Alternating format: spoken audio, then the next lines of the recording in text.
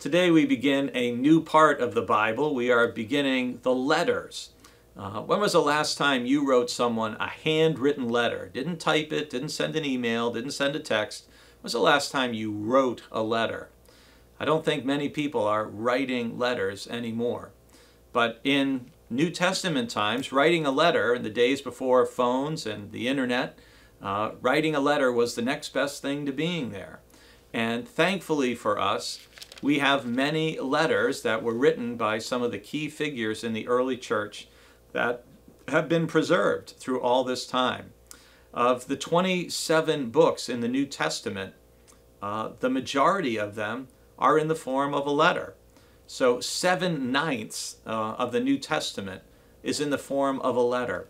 And these letters were initially written, most of them, to either address problems, issues, or concerns requiring clarification. They were written to answer questions that these new Christian communities in Philippi or Corinth or Colossae had, or they were a way of Paul explaining, or Peter or James or John, of more fully addressing and teaching core Christian beliefs.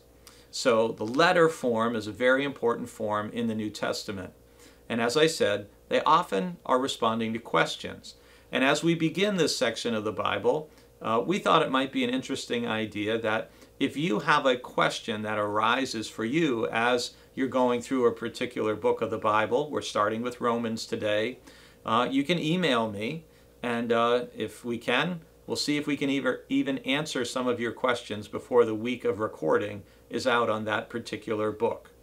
So our first verse of the day comes from Paul's letter to the Romans. And again, in your Bible, Paul's letters, and the letters are arranged from the longest to the shortest.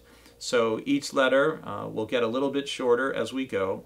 Paul's letter to the Romans is the longest, the weightiest, probably the most influential of all his correspondence. It was written during the height of his missionary career, probably between the years 54 and 58 AD. And it conveys the full richness of his experience of Christ, as well as the full maturity of his thought as far as our Christian beliefs. Our verse of the day comes from his introduction. It's chapter 1, verse 16. "For I am not ashamed of the gospel, for it is the power of God for salvation to everyone who has faith, to the Jew first, and also to the Greek." I'm not ashamed of the gospel. I'm not ashamed of the good news, because it is the power of God for salvation for all, for Jew and for Greek. And here at the beginning of his letter to the Romans, Paul is going to begin laying out how uniquely in Jesus Christ God has offered a way of salvation that one doesn't have to be Jewish to be able to have it. You don't have to be a Gentile to have it. But this path is open to all who will believe and have faith. And we'll hear more about that as we move through Romans this week. I pray that you are not ashamed of the gospel, but rather that you take great comfort in the salvation that God offers to all through Jesus Christ.